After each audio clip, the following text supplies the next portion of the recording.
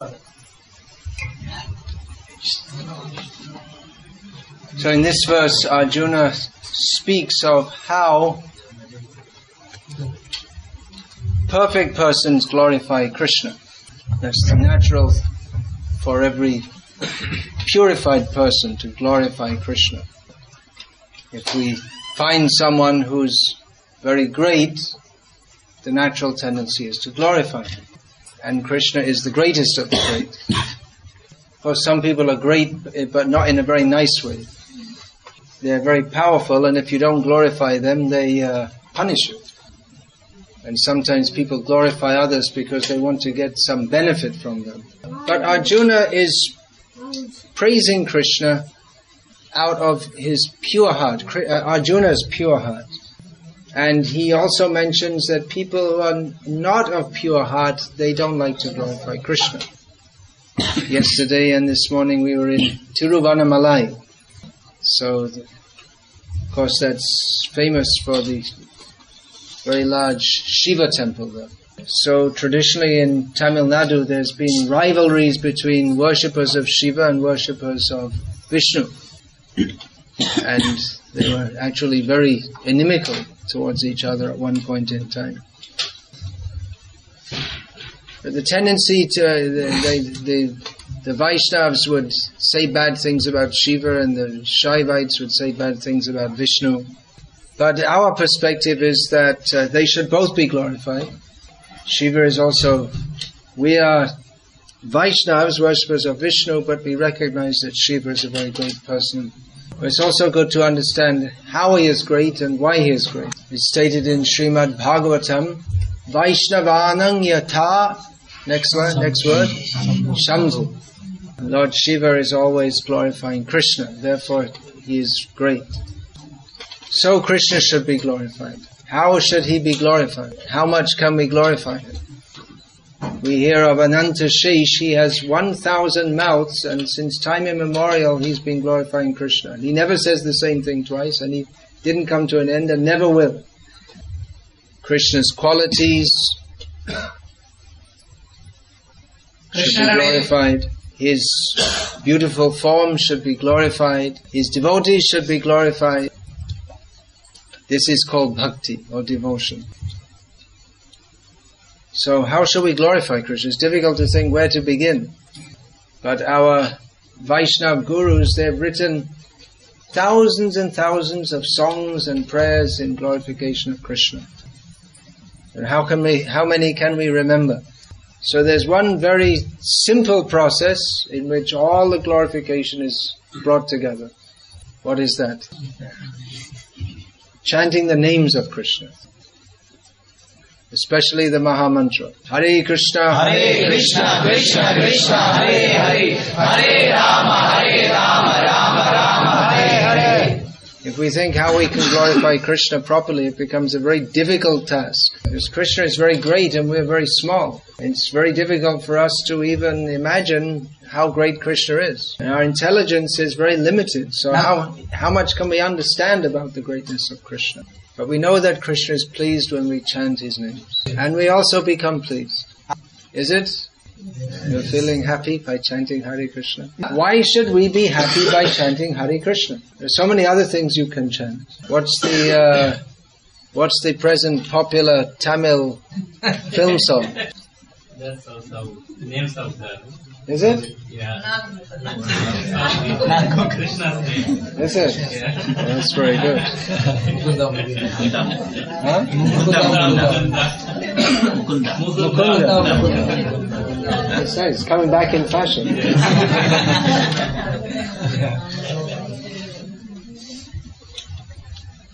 Anyway, there are so many things we can chant. Prabhupada, I think it's Prabhupada, gave the example that you can chant Coca-Cola,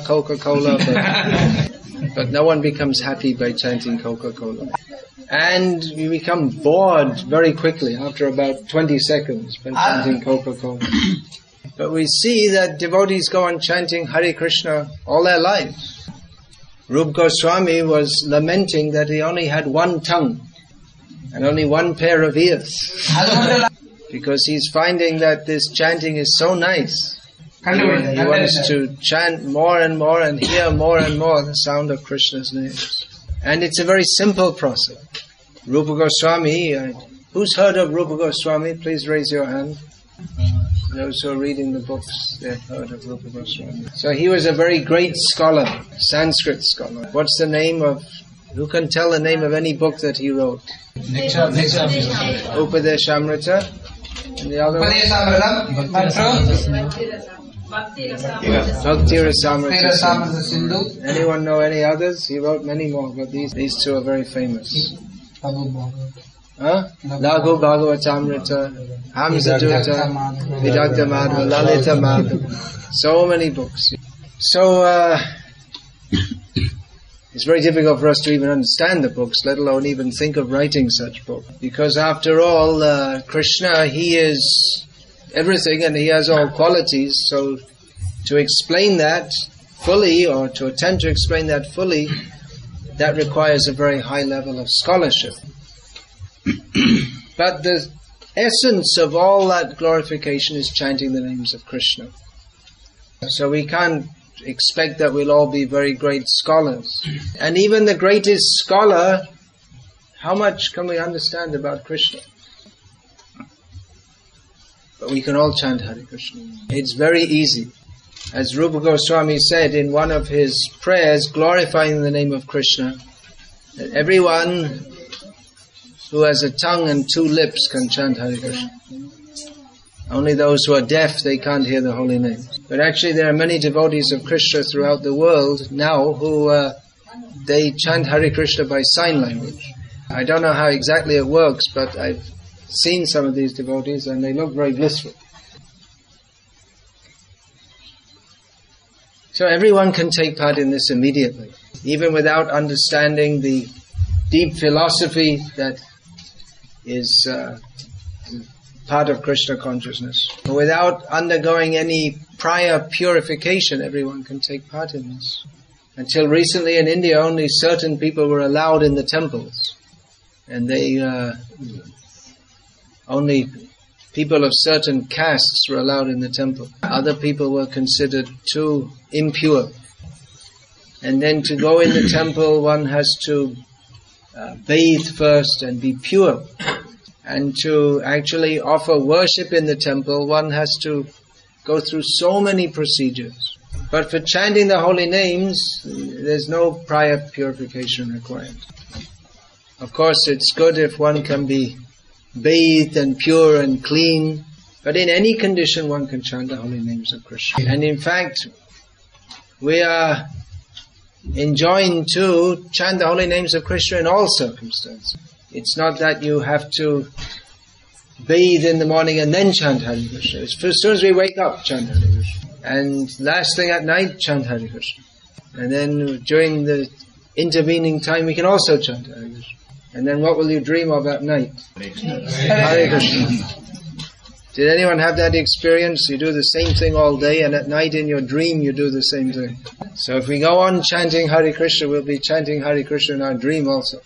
One story I heard, this is long back, 1930s, something like that. In one of the Gauriya Math temples, some people came and they gave some water or some drink, and they gave it to the people there, and it was actually drugged because they wanted them to steal everything. So they drugged them, and then whatever they did, I don't know. Sometimes there'd only be two people in the mat, and then they'd say, we brought some sweet or something like this. So that archaka, that priest, was taken to the hospital, and every day in the evening he would be ringing the bell and going like this. So in his unconscious condition, he was going like this.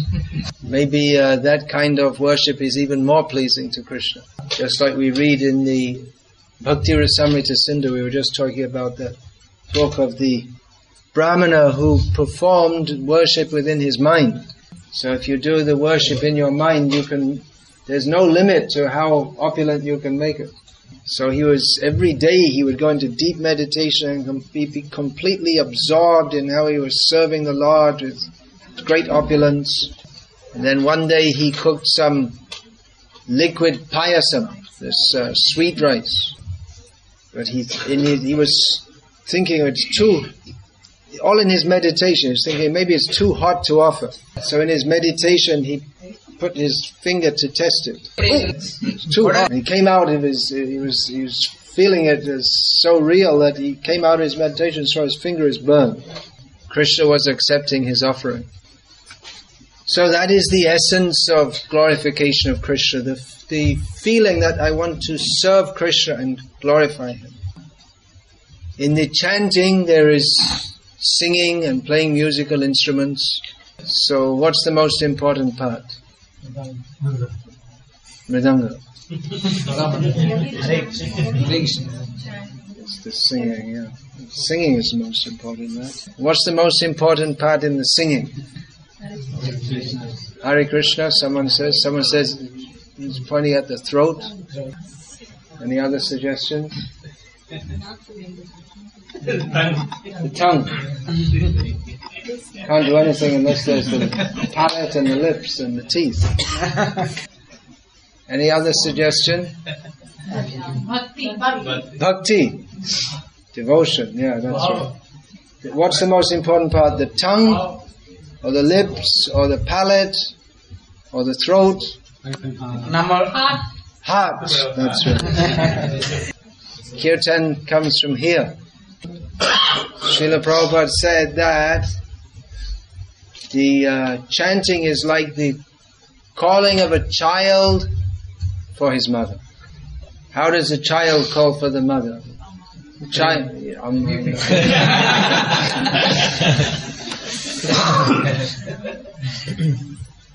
No, he doesn't say Amma, he says Amma!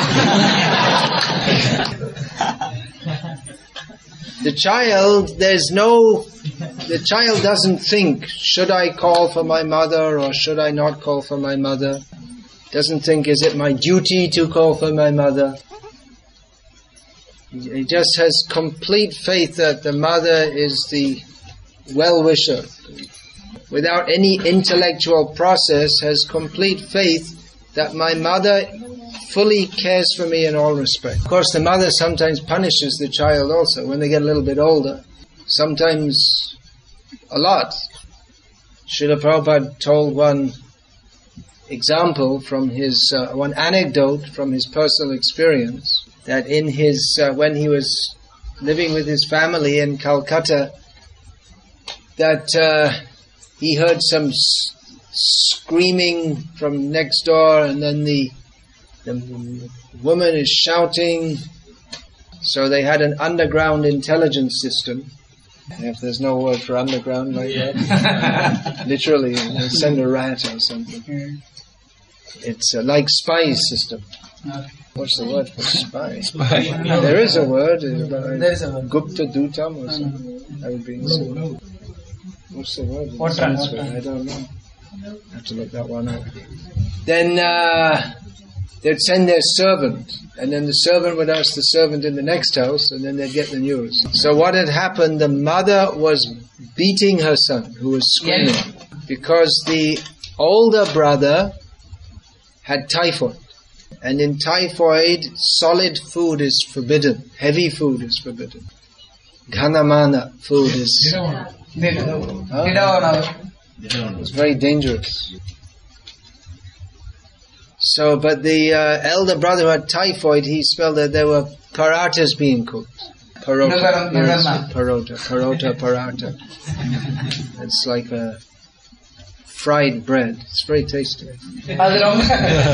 So this boy was feeling, I'm starving, my mother's starving me, I'm hardly eating. He told his younger brother, smuggle me some paratha. So Thambi was in a difficult situation. That if he did, he faced punishment from his mother, and if he didn't, when his older brother got healthy, he'd get punished by him. So anyway, the younger brother smuggled his elder brother some paratha. And his mother found out. Hence the screaming and shouting. Now, why did the mother do that? She was very cruel. Why should she beat her own son? That was out of affection. She didn't want the older son to die. So out of affection, there may be punishment also.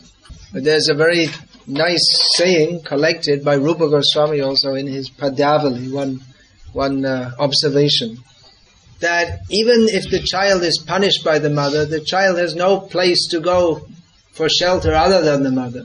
So even if we're trying to glorify Krishna and so many things go wrong and we feel we're being punished by Krishna, but still we have no shelter than Krishna. So here Arjuna says to Krishna, Rishikesh, the world becomes joyful upon hearing your name. Seems in the modern world especially there's a lot more joy is needed. People are living joyless lives. They have TVs and all kinds of things for entertainment, but there's no joy. As we were coming from Tiruvannamalai this morning, we stopped in Arani. Arani. So there was a kirtan group there. It's it means Tamil Vaishnavas. So they were all older men, and obviously they were not very rich, but they were rich with bhakti. They were chanting the holy names of Krishna with obvious pleasure and devotion. So it's quite obvious that it's a lot better to, even if you don't have a lot of money, to have joy and devotion to Krishna than to have lots and lots of money and no joy. One of our devotees in New Zealand, he just did a PhD in accounting. I never heard of PhDs in accounting, but now I heard of it. There's no word for PhD in Tamil. It's not a traditional Tamil thing, that's for sure. So he was suggesting a new, apart from just what they call, there's what's called the bottom line in accounts. The bottom line is the money balance. Yeah, you know. Trial balance? Is it? Alright, you know, you're a businessman. We have business people here. You know all about it. Balance sheet. How's your balance sheet? No, I don't see that. You don't see it? Alright. You must see it. Someone should. I hope you see it. You might be losing money at this. So anyway, the bottom line, when you look through all the different lines, look at the bottom line. Is it plus or minus? So this devotee was suggesting that we need to completely revise our whole system of accounting. That the profit and loss, monetary profit and loss is only one factor. But we also have to see how people are healthy and happy. What are their qualities? Are they developing qualities? And interestingly, you have to defend a PhD thesis. That means some professor comes and attacks and tries to pull it down, and you have to defend your... So this devotee, he was presenting all this absolutely giving all quotes from Bhagavad-gita as it is. And the professor who was attacking him was an Indian Mayavadi. And you have to do it in a public with all, not exactly public, with all big scholars there. So he defended it successfully. In other words, he established his thesis on the basis of Bhagavad-gita as it is. And then he sold a copy of Bhagavad-gita as it is to each of his professors. So you're all devotees and you can appreciate that we should glorify Krishna. Unfortunately, most people don't. And they're really missing the actual purpose of this rare human form of life. So apart from ourselves being happy and Krishna conscious, we have to try to convince others on the philosophical basis of Bhagavad-gita as it is, why they should also join the chanting. And despite India's enthusiastic embrace, apart from ourselves being happy and Krishna conscious, we have to try to convince others on the philosophical basis of Bhagavad-gita as it is, why they should also join the chanting. And despite India's enthusiastic embracing of materialistic culture, still many people can appreciate that this bhakti is the actual life that makes us alive. Especially in Tamil Nadu, there's been so much atheistic propaganda. But still, despite that, more and more people are going to the temples. They probably don't even understand why. But that natural feeling is there that we have to go and glorify. So if we give them this knowledge, and they can understand why they're doing it, they become very happy actually. What do you think, Jai Panduranga? Travelled throughout much of Tamil Nadu in his old age, giving out these books. It's a very good retired life. Instead of yeah, that's what I'm saying. Instead of sitting at home and watching TV and becoming a human vegetable, couch potato, you can go out and give this knowledge to others. I think that was a cue to bring these certificates, was it? Because it's announcing. Okay. All right, because it's just recently you're all at Tiruvannamalai for distributing books. So please go on. That's all I can say. And of course we should read and understand the philosophy in these books as far as possible. It's not possible to understand everything about Krishna. But this, at least this knowledge in Bhagavad-gita, we should try and absorb it. Srila Prabhupada often used to say, it's not enough to say that God is great, but we should try to understand how He is great. Hare Krishna. I'll finish there. Is there any question? He said the prayer should be in the mood of a child crying for mother. But at the same time, Arjuna was not in that mood towards Krishna. Yes, say it in Tamil so everyone can hear it also. That's a very interesting question. Because we find that Arjuna, he was Krishna's friend, so that's a very advanced position.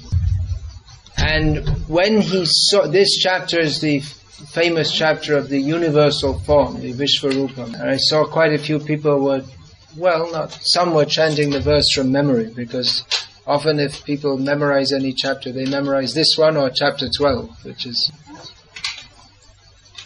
So a friend, friends deal with each other very intimately. Slap each other on the back and maybe jokingly call each other some bad names. If you're a very intimate friend, you can do it. But then after seeing this form of the universe of Krishna, Arjuna became afraid and he started praying to Krishna. Now a friend doesn't pray to another friend. So Prabhupada comments in the purport that actually Arjuna came down a step, because the mood of being an intimate friend of Krishna is it's more intimate and therefore more advanced than one who appreciates the greatness. In this verse which we read today, Arjuna is talking about the siddhas, or the perfect devotees. So Arjuna himself is a perfect devotee. Most of us aren't. We have to progress toward that stage. So the first stage is to appreciate the greatness of Krishna and develop our feelings for Him and trust in Him like a child for the mother. So that is the basic stage of devotion. And as one becomes very advanced, there may be even more intimate feelings. The child calling for the mother is a very intimate relationship. But there's a better relationship than the child calling for the mother is the mother looking after the child. The mother actually cares for the child more than the child cares for the mother. That's why the position of being Krishna's mother and father is more glorious than that of being his servant in the Vaikuntha or Golok Leela. So this is rasa vichar, or consideration of feelings on the platform of love. It's a very high topic. But we have to begin somewhere. So we begin trying to develop love for Krishna appropriate to our present situation. First, we understand that Krishna is great, that we're fully dependent on Him, and that He is our real well-wisher.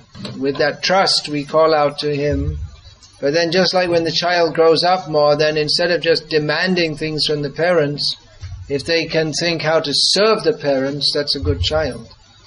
So this is a very big discussion. I won't get into it more, otherwise we'll be here all night. I think many of you might like to sit and discuss about Krishna all night. But some of you may also want to take prasad, and then the parents have to go home and get their children ready tomorrow morning also.